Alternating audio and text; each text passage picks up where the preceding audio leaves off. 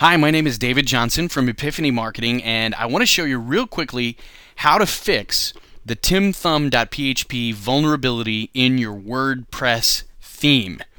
I have known about this problem here for a couple of weeks now, and I didn't act on it right away. And I will tell you, I woke up this morning to a bunch of notifications from my websites that things weren't working correctly, and a notification from my web hosting provider that said we've had to turn off access to your website because you are sending out your website is serving as a relay for spam emails.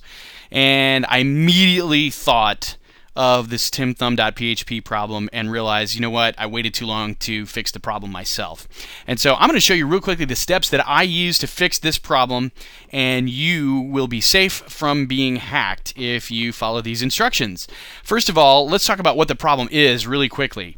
The script that is responsible for this vulnerability that we have today is called timthumb.php. All right, and this is a third-party script that's used in a lot of more advanced WordPress themes. When I say it's a third-party script, in my case, it was not developed by the people who develop the themes that we use. And in fact, they just incorporated it into their work, as do many, many other WordPress theme developers, because it's a great little script. Here's what it does. Basically, it's responsible for dynamic image resizing. What that means is that it will create situations where you can upload a picture of one size, and you can allow that picture to be another size when it's actually shown up on screen. Now, I'm not talking about the built-in WordPress thumbnailing feature. You know, every time you upload a picture or an image of any kind inside your WordPress posts or pages, it will try to generate multiple sizes for you, including a thumbnail size. This is not that. In other words, the problem that we're referring to is not inside WordPress itself. It's only going to show up in certain types of themes, and especially it gets used for sliders and graphics a lot of times. If you have a slider on your site, it's possible, in fact it may be even likely, it's safe to use the word likely, that your theme is using timthumb.php. And what it amounts to is you upload a picture and you say, I want this to show up in the slider, but you didn't design the picture to be the right size. You may or may not even know what the right size is, but your website just sort of handles that for you and makes it work out okay. Well, if you have a feature like that on your website, then it's possible that you're having this issue. This is an example of a site. This is RobinsonCreativeInc.com. Robinson Creative has been in the process of building this website with us here actually for the last couple of months. And this site has this gorgeous slider across the home page of it that you can see sort of cycling through images. And the script that's behind making this work is called timthumb.php. This is one of the sites that we had to fix. This is another example. This is one of our clients, crystalclearfinances.com. Crystal Langdon is a financial advisor from New York, and she has this theme that was actually developed by Woo Themes. And Woo Themes relies on the timthumb.php script in every one of their themes. And so if you have a Woo theme, then automatically you need to fix your site. So I'm going to show you how it works, but real quickly I just want to point out this was discovered a few weeks ago by Mark Maunder from markmaunder.com. He posted this post, the 0-day vulnerability in many WordPress themes. He identified the problem, quickly worked with the folks who developed the TimThumb script to create a workaround, and has actually come up with another couple of solutions for it. But essentially, if you have timthumb.php, he describes in this blog post specifically what the technical details are of the vulnerability. The bottom line is, if you have this script working on your site, you have to replace it. And big kudos goes out to Matt Mullenweg, the founder of WordPress, for getting the word out through his blog on August the 8th, and also linking back to some possible solutions for you. Now, there are various ways to get this problem solved. You can pay someone to do it. There are services you can use, but you can do it yourself, and I'll show you real quickly today exactly how to do it without having to pay someone to fix the problem for you. You can do it yourself, all right? If you have a WordPress site, it's not terribly hard to do. I do want to mention this. If your theme doesn't have this kind of resizing feature in it to dynamically create new sizes of images, or if it just doesn't use timthumb.php, you're safe. Alright, so what should you do if you are affected by this problem? First of all, you need to download the latest version of timthumb.php. Secondly, and I'm going to show you each of these steps step by step in just a moment, you want to FTP into your web server. Use the FTP protocol to access your web server. You're going to navigate to the affected file, delete the old one, upload the new version, and then test everything. And actually, the test step is only necessary just to make sure that you didn't make any errors along the way. The new version of timthumb.php does exactly what the old version does. It just doesn't do it with a vulnerability. All right, so solving it is pretty straightforward. Let's start with step 1, and we'll go through the specific instructions. First thing we need to do is download the timthumb.php script. Here's how I suggest you find it.